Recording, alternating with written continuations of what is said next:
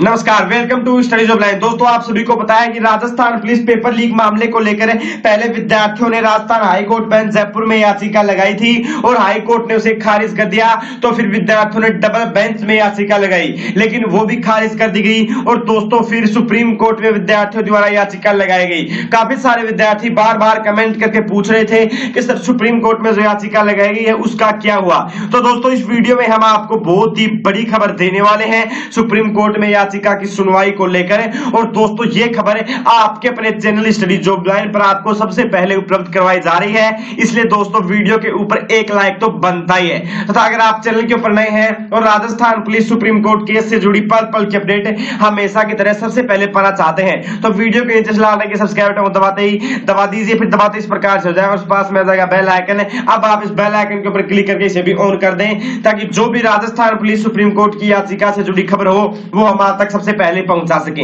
अब देखिए दोस्तों, सबसे पहले हमें आपको सबूत के साथ दिखाने वाले हैं। तो दोस्तों, आप ये देखिए राजस्थान, यहां देखिए supreme court of India, supreme court की ऑफिशियल वेबसाइट है। यहां पर ये है हमारे केस का केस स्टेटस है। और दोस्तों, इसमें बताया गया है कि हमारे केस की सुनवाई है वो यहां पर 26 तारीख को होनी है। यानी दोस्तों 26 अक्टूबर को हमारे केस की सुनवाई होगी। मात्र 1 से 2 दिन बचे हैं। अब देखिए दोस्तों, जो खबर हम आपको देने वाले हैं वो ये है दोस्तों यहां पर कोर्ट नंबर 12 की डेली केस लिस्ट।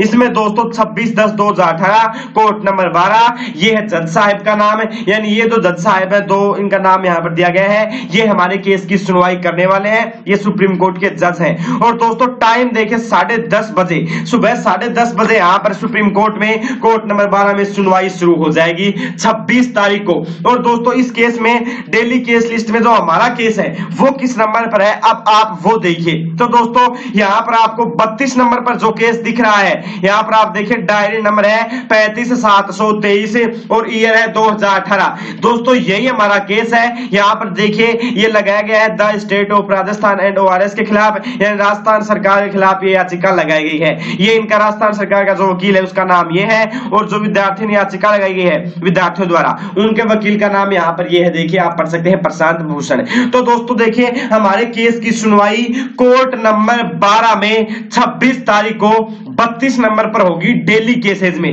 और दोस्तों, बात करेंगे फिक्स टाइम की, तो देखिए दोस्तों, टाइम यहां पर है 10:30 बजे से सुनवाई शुरू होगी। तो पहले सप्लीमेंट्री केसेज की सुनवाई होगी सुप्रीम कोर्ट में, उसके बाद में डेली केस का नंबर आएगा। यानी दोस्तों, हमारा जो केस है राजस्थान पुलिस का, उसका नंबर है वो लगभग 4 बजे के आसपास आएगा। देखिए फिक्स तो यहां पर बताया नहीं गया है, लेकिन लगभग 4 बजे आएगा। हो सकता है एक आधी घंटे पहले हो सकता है, आधे घंटे बाद हो सकता है, लेकिन लगभग 4 बजे के आसपास हमारे केस की सुनवाई होगी।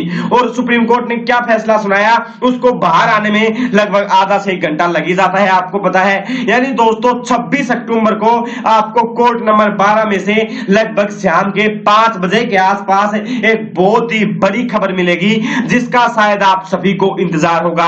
काफी सारे विद्यार्थी पूछते हैं कि सर आप क्या कहते हैं, फैसला क्या आएगा। तो दोस्तों, वो हम आपको पहले नहीं बता सकते, चाहे सुप्रीम कोर्ट का कोई भी फैसला हो, लेकिन सुनवाई के दिन हम आपको उससे जुड़ी पल पल की अपडेट सबसे पहले उपलब्ध करवा देंगे। आपको बिल्कुल भी टेंशन लेने की जरूरत नहीं है, बस आप चैनल को सब्सक्राइब करने के बाद बेल आइकन को ऑन कर दीजिए ताकि जो भी लेटेस्ट अपडेट हो वो आप तक सबसे पहले पहुंच सके। अब देखिए दोस्तों, यहां पर आपको पूरी जानकारी मिल चुकी है और जब सुनवाई होगी तो उससे जुड़ी पल पल की अपडेट भी हम आप तक सबसे पहले पहुंचा देंगे। आपको क्या लगता है, राजस्थान पुलिस सुप्रीम कोर्ट में जो याचिका लगाई गई है उसके महज कुछ घंटे बचे हैं, उसके बाद भी उसकी सुनवाई होने वाली है। सुप्रीम कोर्ट का क्या फैसला होगा, आपके मन को क्या लग रहा है, कमेंट करके जरूर बताना। वीडियो अच्छा लगा तो लाइक कर दीजिए, अपने सभी दोस्तों में फैला दीजिए ताकि सभी विद्यार्थियों को एक खबर मिल सके कि 26 तारीख को शाम के 4-5 बजे के आसपास हमारे केस की सुनवाई होने वाली है। धन्यवाद। जय हिंद, जय भारत।